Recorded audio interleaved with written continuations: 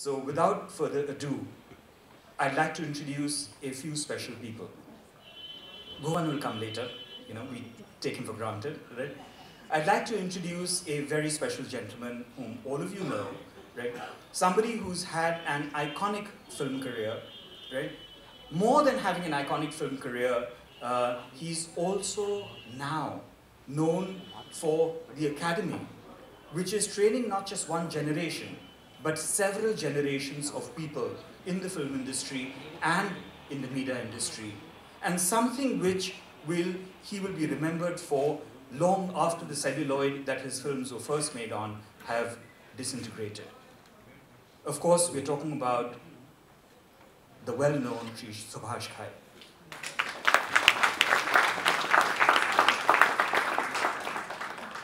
A few words about Bhuvan, right? I've known Bhuvan for a very long time in a context where I could not think of him writing a book like this.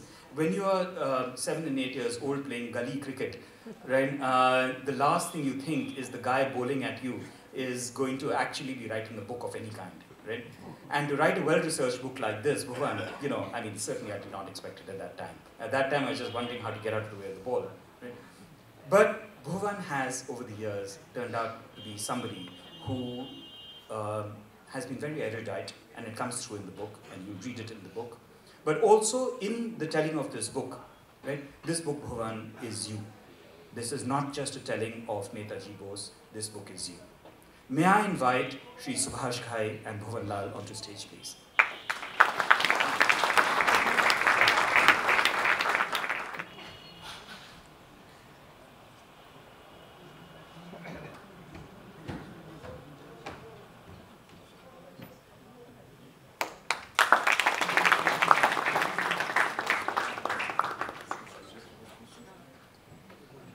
Also at this time, I'd like to invite Dr. Bhashyam Kasturi.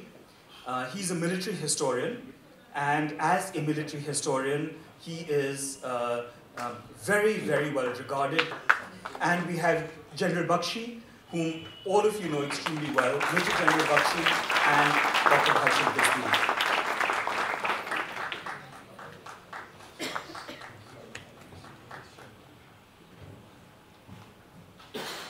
May I request Bhuvan?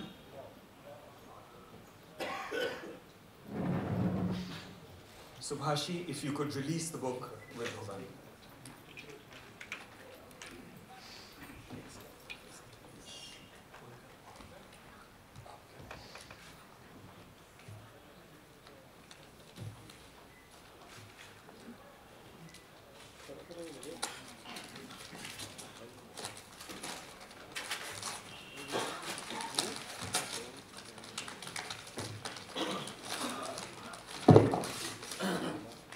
Ladies and gentlemen, the man India missed the most, Subhash Chandra Bose by Bhuvan Lall.